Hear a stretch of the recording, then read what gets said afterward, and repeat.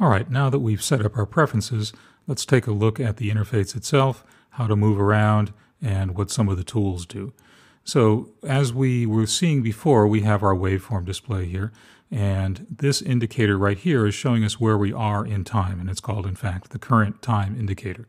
That vertical red line is the actual exact time, and down here in the time display, we're also seeing the exact time in terms of hours, minutes, seconds, and parts of seconds. And by dragging this around, you'll see that that updates. You'll also hear that as I drag it around, it plays in a kind of chunky way, the audio that's underneath there. And this is a useful tool when you're trying to locate specific areas in a file by ear. And over time, you'll get to hear that a little bit better and interpret that and understand what that sort of chopped up sound means. Now, as you remember from before, we were playing kind of a little jazzy thing. And for example, let's go back to the top. And as we drag through there, you'll hear that little hi-hat bit that was in the beginning. And this is what that sounds like as I drag through it.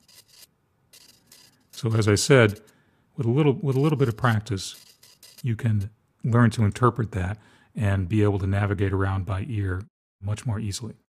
So let's look at the tools in the tool strip up here and see what they do. The first one here is called the Spectral Frequency Display. And when I click that, we get kind of a spectacular change in the view here.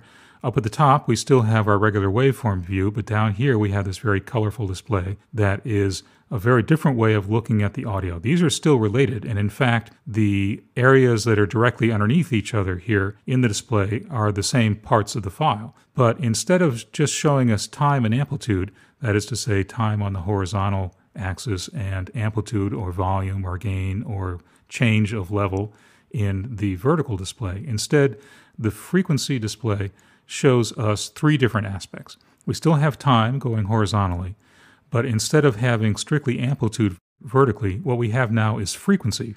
And in fact, the bottommost areas are the lowest frequencies and the top areas are the highest frequencies in the sound itself. And because this is kind of a wide-ranging sound, because it has the low frequency bass and a high frequency cymbal and so forth, the sound covers pretty much the entire audible spectrum.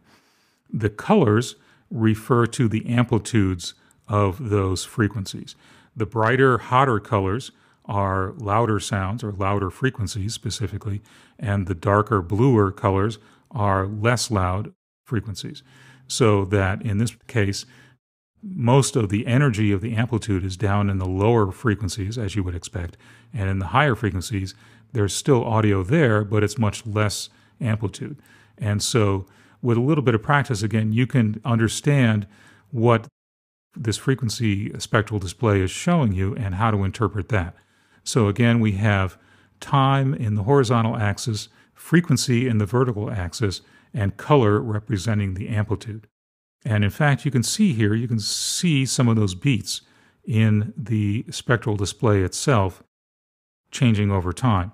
And this is going to be a very useful tool when we start working with this later on in the spectral frequency editing section, where we'll talk about how to repair sound and so forth. And there are a lot of powerful things you can do here that just really aren't possible in the regular waveform display itself. I'm going to turn that off for right now, and we'll look at some more of these tools in the next chapter.